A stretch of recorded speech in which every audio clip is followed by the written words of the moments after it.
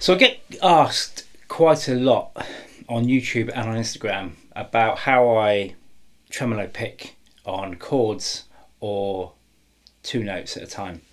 So I thought I would do a video and explain it. So I'm just using a regular pick. I'm using one of these little Davas, which is really cool. They've got a rubber grip. But anyway, you can use any pick, it doesn't matter. So one of the things that's important is your right hand, obviously, because of tremolo picking, but it's where you put your right hand. So if you're locking your wrist on the bridge, you're going to struggle, because if you look at the sweep, okay, so I'm limited to where I can pick. If I try and pick two strings, it's difficult to do that. So your arm needs to be free, or your forearm needs to be free of the guitar. So don't have it locked on the guitar, have it up away from the guitar, and then I can pick all six, no problem, and then it's just a matter of speeding up the wrist. So just to show you that little riff that I was playing a minute ago, I'm playing a D minor chord and a G minor chord to begin with, and we're going to pick the D and the G string. Now, one thing I will say here, you might have spotted this, is these three fingers here are just gently touching the scratch plate. So when I'm picking, they are on the scratch plate. They don't have to be. That's just the way I do it.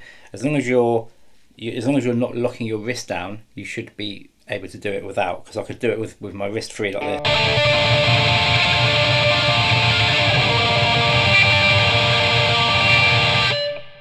I just find it a bit easier having those three, not free, fingers loose.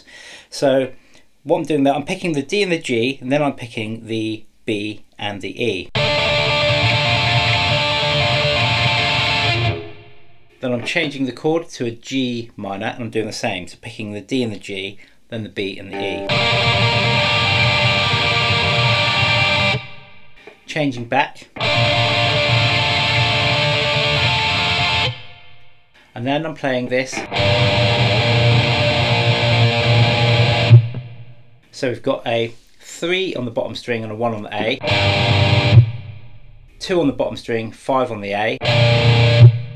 Keep the middle finger here, and then we're going to play this power chord. So we've got 6 on the bottom string, 8 on the A, and then 6 on the bottom string and 7 on the A. And I'm just tremolo picking those two strings. But again, that technique is identical. So what I want you to do now is practice this riff, and if you have to slow it down, put the metronome on and keep the time. So again, just practice that technique where your sweep of your pick should really just be hitting those two strings. So if it's too wide, you're going to hit all of the strings, which is fine if that's what you want to practice, and you should do that if you want to practice your strumming your chords.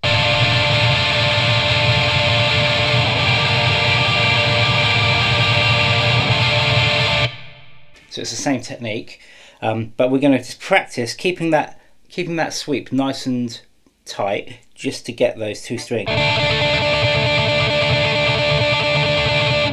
And then we're going to move down to the high B and E.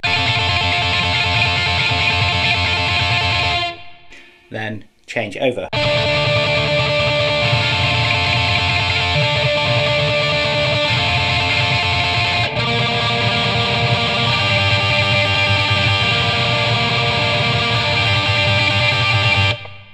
So practice that, and then we're going to play the last two notes, or the last two strings should I say, because we've done the D, the G, the B and the E, but we haven't done the E and the A. So we're going to come down to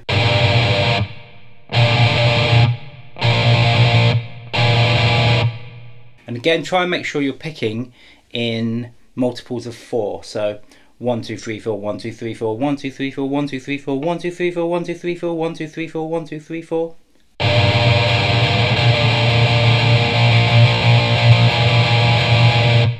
So it's not just random picking. So make sure you're actually picking in time. So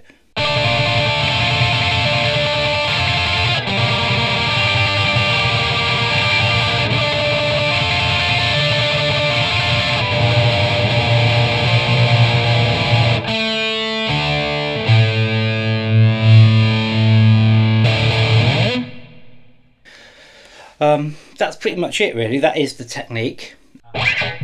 What you'll notice here is, if you look here, when my wrist is against the guitar, if I just take that away or flatten that hand, so you'll see that here the wrist is fairly straight, but when I move it off, the wrist is more bent and it's away from the body. So one thing I used to do was take a little soft squidgy ball or a rolled up pair of socks and just put it here so that you rest your wrist on the sock to keep it in that position. In fact, I'll show you what I mean.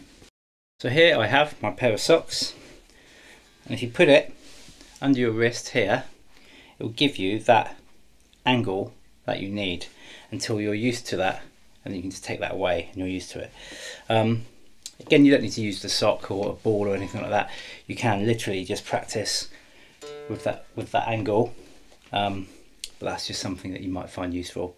Anyway, I hope that answers the question of how you pick 2 strings or more at a time. If you've got any other questions, just put them in the comments. See you later.